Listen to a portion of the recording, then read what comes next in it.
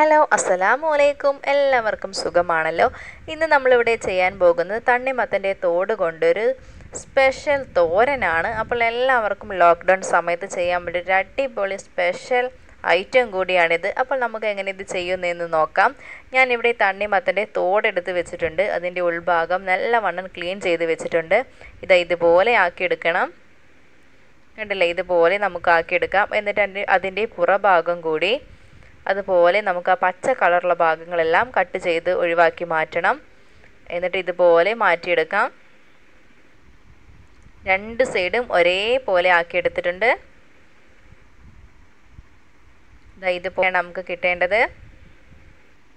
ഇനി നമുക്കത് ചെറിയ പീസുകളായി കട്ട് ചെയ്തെടുക്കാം. ചെറിയ പീസുകളായി കട്ട് ചെയ്തെടുത്തു. ഇതുപോലെ ആക്കിയെടുക്കാം.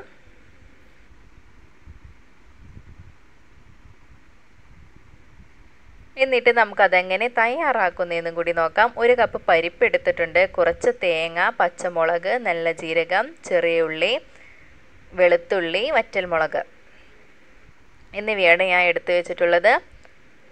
എന്നിട്ട് നമുക്ക് അതിൽ നിന്ന് പരിപ്പ് എടുത്തിട്ട് അതൊന്ന് വേറെ തന്നെ നമുക്ക് വേവിച്ചെടുക്കാം. പരിപ്പെടുത്തു. ആ പരിപ്പെടുത്ത് നമുക്ക് വേറെ തന്നെ വേവിച്ചിട്ട് മാറ്റി വയ്ക്കാവുന്നതാണ്. എന്നിട്ട് കുക്കർ വെച്ചു.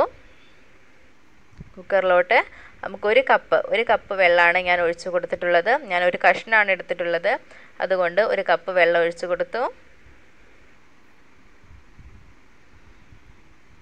എന്നിട്ട് നമ്മൾ നേരത്തെ കട്ട് ചെയ്ത് വെച്ചിട്ടുള്ള ആ തണ്ണിമത്തൻ്റെ തോട് എടുത്തു അതിലോട്ട് ഇട്ട് കൊടുത്തു.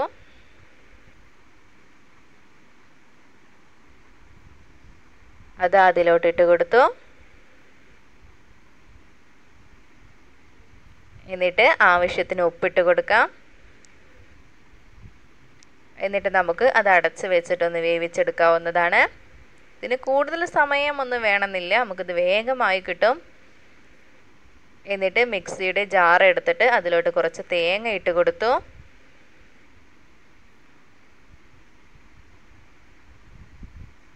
തേങ്ങ ഇട്ട് കൊടുത്തു. എന്നിട്ട് അതിലോട്ട് വെളുത്തുള്ളി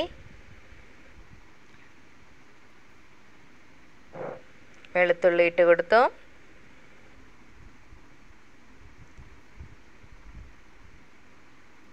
ഇനി ചെറിയ ഉള്ളി ഇട്ട് കൊടുക്കാം.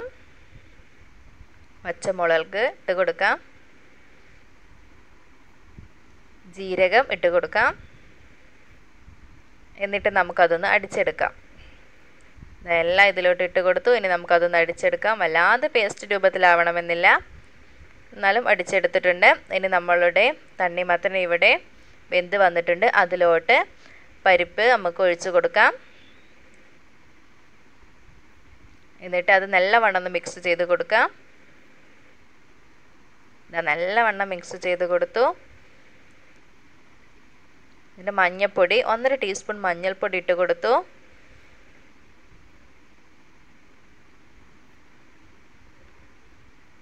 നല്ലവണ്ണം മിക്സ് ചെയ്ത് കൊടുക്കാം. എന്നിട്ട് തേങ്ങ, പച്ചമുളക് എല്ലാം കൂടി പേസ്റ്റ് രൂപത്തിലാക്കി അടിച്ചത് അതിലോട്ട് ഒഴിച്ച് കൊടുക്കാം.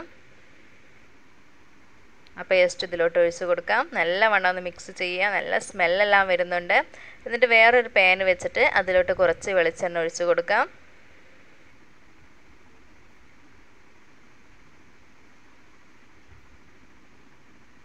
നല്ലവണ്ണം ചൂടായിട്ടുണ്ട്. അപ്പോൾ നമുക്ക് കുറച്ച് കടുക് ഇട്ട് കൊടുക്കാം.